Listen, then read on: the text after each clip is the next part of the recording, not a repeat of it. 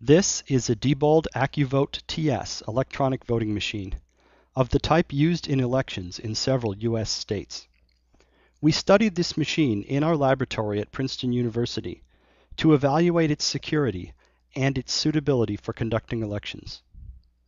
The detailed results of our study, including a full technical paper, are available at itpolicy.princeton.edu/voting. The behavior of voting machines is controlled by computer software. The software that tallies votes on this machine was written by Diebold. Our study shows that a criminal who can inject malicious software into this voting machine can control how the votes are tallied. His malicious software can steal votes, and it can cover its tracks so that the theft cannot be detected. To illustrate this danger, we have created in our laboratory a demonstration software program that steals votes. This video will show our demonstration software in operation. We will also show how a criminal can inject malicious software into a voting machine, and how he can create a computer virus that spreads itself between voting machines, injecting malicious software on every machine it infects. We will now show how to steal votes in a simulated election. On the morning of Election Day, the voting machine awaits instructions. The machine appears to be functioning normally, but unbeknownst to any observer, it contains malicious software that will steal votes. The machine greets the election workers normally. At this point, the election worker can perform so-called logic and accuracy tests that are supposed to determine whether the machine is functioning correctly. Logic and accuracy testing is essentially a pretend election. The worker casts pretend ballots, and then the machine counts the pretend votes. The election worker makes sure that the pretend count is correct. Our vote-stealing software can tell that the worker is doing logic and accuracy testing, so this is not a real election. It allows the pretend votes to be counted correctly, so that the machine passes the test. Everything still looks normal. Now the election worker tells the machine to start the election. The machine prints out a paper tape showing that no votes have been recorded yet.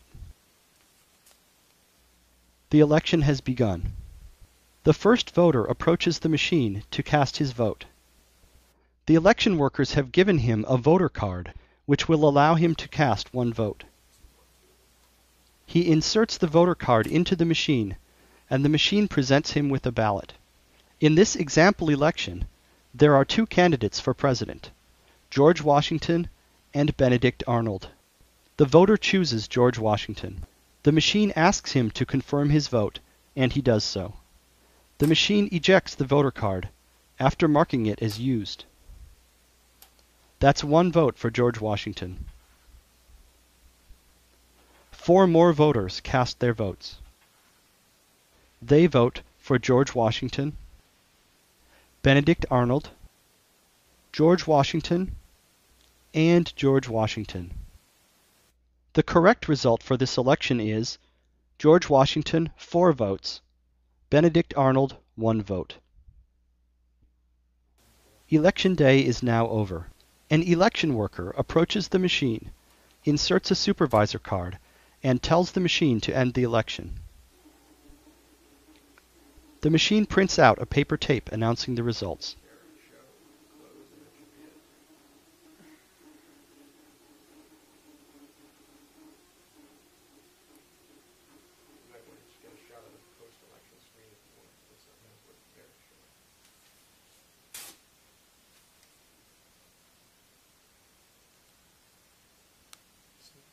The tape shows that Benedict Arnold won the election, 3 votes to 2.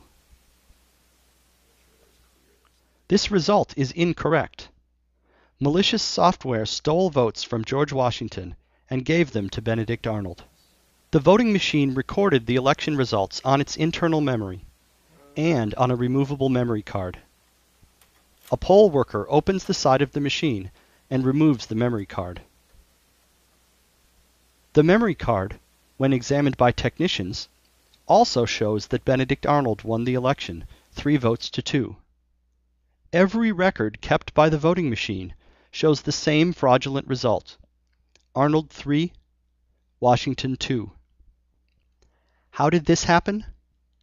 The voting machine was running Diebold's election software, but it was also, silently, running our demonstration vote-stealing software. And our software was able to steal votes without being detected. When the election ends, the vote-stealing software can delete itself from the voting machine. No evidence remains that the machine was ever hijacked. No evidence remains that any votes were stolen. As far as anyone can tell, the election was conducted fairly. But the result is fraudulent. This vote-stealing attack requires injecting malicious software into the voting machine. Anyone who has access to a voting machine for a few minutes can install malicious code. Here is one way to do so. In advance, we prepare a memory card containing our malicious software. When we get a few minutes alone with the machine, we first open the side door. We can do this with a key. There are thousands of keys in circulation, and any hardware store will copy them. Even without a key, the lock is easily picked. One member of our team can consistently pick the lock in less than 10 seconds. Or we can simply remove a few screws and lift off the machine's cover.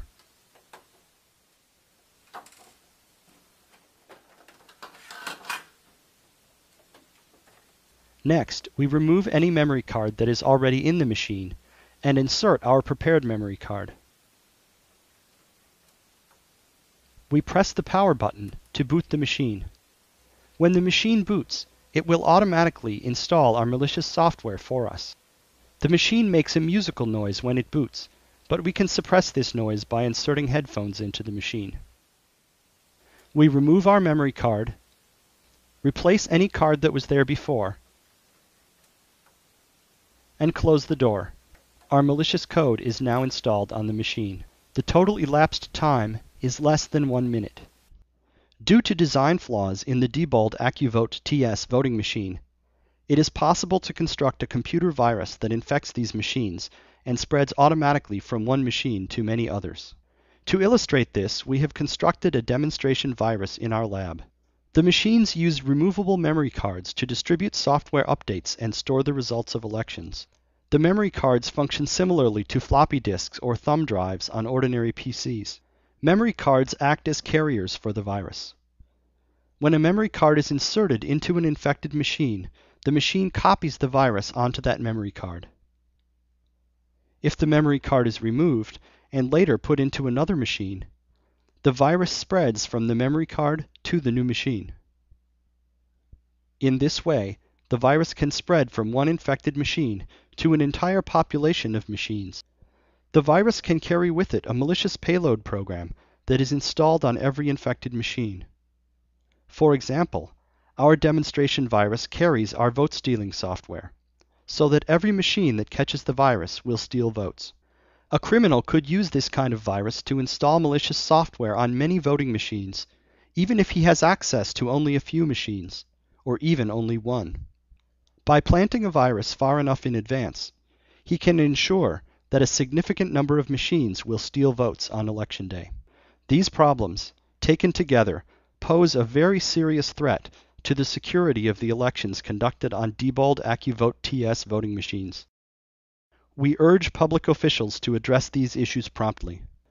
More details, including a full technical paper containing a more complete security analysis and a discussion of mitigation strategies, can be found on our website at itpolicy.princeton.edu/voting.